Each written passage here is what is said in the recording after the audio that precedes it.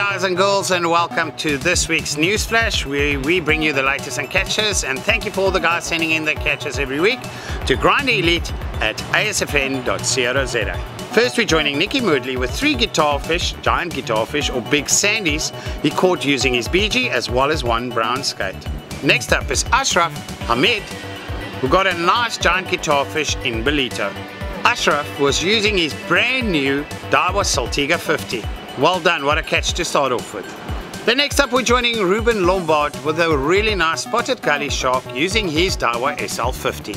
Then again, Mo Zaifa catching a number of diamonds using his Catalina reel paired with his 14-foot 6 Grind Elite and 40-pound J-braid.